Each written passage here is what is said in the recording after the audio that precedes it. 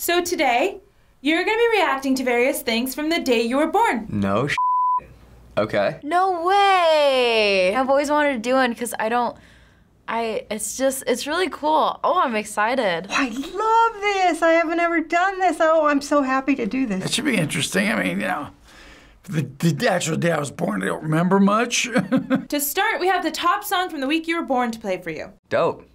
Okay, cool. Ah, cuerpo para dar la alegría, cosa buena. Baila tu cuerpo, alegría, Macarena. Hey, Macarena. Dude, this makes me so happy. I love that this is the song that was popping because like this still is like an anthem. Like if you're at a party and you want people to dance, play the Macarena and you got everybody on the dance floor. I definitely remember this one growing up. My grandma she owned a beauty salon. And I remember I was like, I had to have been like 6 or something like that. And they were teaching me how to do the Macarena in the salon.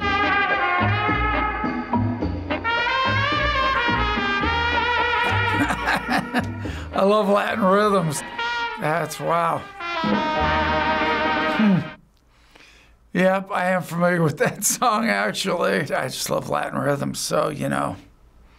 I was a huge fan of Gloria Estefan, Miami Sound Machine when they came on the scene, and yeah, I mean, it's great music to move your body to. As I walk through the valley of the shadow of death, I take a look at my life and realize there's nothing left. This is Gangsta Paradise, right? I don't know who this is by. I'm surprised it was rap. Like I thought it would have been like a pop song of some sort. I guess I didn't know how big of a song this was. Maybe back in the day. Maybe would have expected like some Tupac or something. The voice that she is I love Peggy Lee. Down. My pocket needs some money so I can go into town. My dad went to high school with her. He was in the same grade as her brother, and then she was like a couple years behind. Well, that's a good one. That's a good one. That sort of sums up my life, Manana. Manana is good enough for me. That's a cool song, because she's so cool. Up next, we actually have a trailer to show you of the biggest movie released the week you were born. Oh my gosh, movie released the week I was born. I feel like it's a Disney movie. Well, I know film noir was real big back then, but I don't know if that was the biggest film of the year was film noir. Not As a Stranger, one of the greatest pictures of all time. I like the way they put that. Some of the most memorable love scenes ever filmed. Yeah, there weren't many memorable ones up until that point. Or you wouldn't call them love scenes in today's world.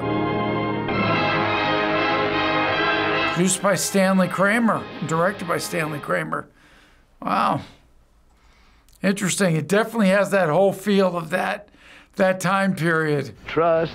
Universal. Very important commodity in business. It's the cult, and I trust this guy with my life. That's Adam Sandler. They were partners. Uh-oh, we got company. Smooth and easy. Oh my gosh, he was so little. You have the right to remain silent. How can you do this? You have the right to Yeet. Oh, this looks, oh my god, oh my god. Ah! Bulletproof. I've never even heard of this movie, I think. That's interesting. Apollo 13 flight controllers. Ooh, Apollo 13? Houston, we have a problem. We got a wicked... This is a classic. This is a great movie. We don't have that much time. I also think I've only seen it once, and it was in school. But I remember really liking it. I dig the movie more than the song, but pretty solid 2 choices. You're not going now. It's my birthday, you promised. I promised? I promised what? You know, Marcus, you promised last year. They're husband and wife in real life. Florence Eldridge and Frederick March were married for years and years. He was one of the great actors of all time and worked right up until he couldn't work anymore. I have no idea what that's called. I've never seen it. It's called Another Part of the Forest. Oh, that was a big play first on Broadway, and then they made it into a film. Okay. So next up, we're gonna have you guess the prices for certain items on the day you were born. Okay, cool. Okay, the price is right. So first up is gas prices. The current cost of gas in the US averages $2.49. I'm sorry, I live in LA, what? How expensive do you think it was the day you were born? I'm gonna guess 14 cents a gallon? 37 cents. I think it was that cheap back then. Even when I started driving, you could get gas for 25 or 35 cents a gallon when I was a kid. 8 cents, just for the hell of it. The average when I was born, I'm gonna say was $1.19. So when you were born, the actual price of gas was... Oh, wow. More than I thought, wow. Because it stayed pretty stable, you know, because I do remember seeing like 29 cents and 35 cents on the signs. I'd be doing a lot more weekend trips if it was 29 cents a gallon. Oh, I was way off. Wishful thinking, I guess. 26 cents. And it had to be because they drove those big old cars that got like 2 miles to the gallon. Oh, $1.23. Not bad. I was literally in the middle. Not bad. If you found a pump today that was at $1.23, you'd never be able to get to it because there were people literally be waiting in line for hours to get to that. So next up is the average price of a movie ticket. Oh, okay. Now that was still cheap when I'd go to the matinees on Saturdays. The current average price in the US is actually $9.03. Okay. I don't go to the movies, but I feel like last time I went to the movies, it was like 13. How expensive do you think it was when you were born? 25 cents. $5. $4.50. I'm guessing it was maybe 35, 40 cents. There was actually... Oh, pretty close. You can't take a girl to a dinner and a movie. You're spending $1,000. $4.35 is much more reasonable. I'm getting really close to these. I said $4.50, $4.42. 8 cents off. It's reasonable. I feel like I see it. You know, like I'm not surprised. Oh, it was 40. Oh, well, that's still a deal. You could sit and watch a movie multiple times. You saw usually just one movie, but you could sit there and watch it 3 times if you wanted to without being pushed out of the theater. So my parents would just drop me off and I'd stay there all afternoon. 50 cents, okay, not too far off. We did the drive-in a lot as a kid. We lived down the street from a drive-in. The line of cars was down our street just to get in to the drive-in when it opened. It was a whole different, yeah. It was good times. It's just a shame that the drive-ins have gone away. Yeah, it's not as comfortable. You can't sell as much stuff because you gotta walk to the snack bar and stuff. But it was kind of fun just to be with your family in your car. So next, we're gonna have you guess the median cost of a home in the US. The current median in the US is $318,600. It's obscene. That house does not look like it only costs $318,000. That looks like a $2.5 million house here in LA. In 24 years, I think going up a third is reasonable. So how expensive do you think it was when you were born? When I was born, I feel like that's gonna be cheaper than half. So I'm gonna go with it was really low and I'm gonna say around the 100,000. I'm gonna say 200,000. I know what year they bought the first house. And I remember them saying that they paid $14,000 for it. Who? My parents. He bought the house in 1948. I'm trying to remember what my parents paid. I'm thinking they paid somewhere between $8,000 and $12,000. So I'm gonna guess the median was probably around, let's go 10,000. All right, let's see. Okay, I was a little off. a couple thousand. Damn. Damn, Zaddy, that was cheap. That's pretty crazy. That's not a lot of money.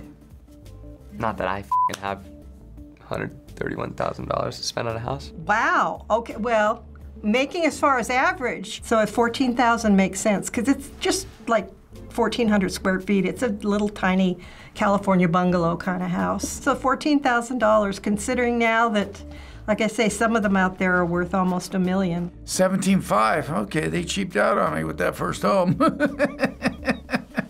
Alrighty then, well, we weren't exactly living in Beverly Hills. It's just sad, because of the dream, you know, you have to move to a lot of times places you don't want to live, in weather conditions you don't want to live in, just to be able to afford a house if you want to raise a family. And you know, a lot of times that means moving away from family just to be able to afford a home. So finally, we showed you multiple mediums that allow us to look back into our past. What are some of your favorite ways to capture what life was like growing up for you personally? Well, I'm really big into photography and videography. I love to take photos and capture the moment. I think it's gonna be crazy for our kids and like future generations to see like exactly how we looked like growing up in like these high definition photos and videos. My mom had like a lot of like homemade videos. My mom was like a vlogger. She had a whole bunch of these like little videos and then just like pictures. We took a lot of them. So it was really, I feel like having all that just like keeps it safe. We used to ride our bikes 8 miles to a friend's house when we were 12 years old, and no one worried. We didn't have helmets on. We were going down main streets. No one worried about your kid getting kidnapped and all that stuff. Not that it wasn't happening, but it wasn't in your face because of media. And now there is so much anxiety because of media and wanting to look a certain way and wanting to be this or wanting to be that. We didn't have that. We didn't care. Our entertainers were on the 7 stations we had on television, you know, and we listened to our sports on radio, or I did, you know, and those listen to news on radio. But they're just, yeah, it was so much simpler. I had a lovely childhood because most all of us that were born in our area of the world back then, we had what we call the last innocent childhood, where you didn't have to worry about your kids. Everyone on the block knew everybody. And I like the fact there was less technology in a lot of ways. It was quieter, life moved slower. It was pleasant. It was a very pleasant youth and childhood. But to have those conveniences now of all the technology with the phones and the computers and everything, I never thought I'd say this, but I would be miserable without them. Hey guys, we're 2-year producer at FBE. Thank you so much for watching this episode. Make sure to check out more episodes like this one across all generations. Link down in the description below. Bye guys.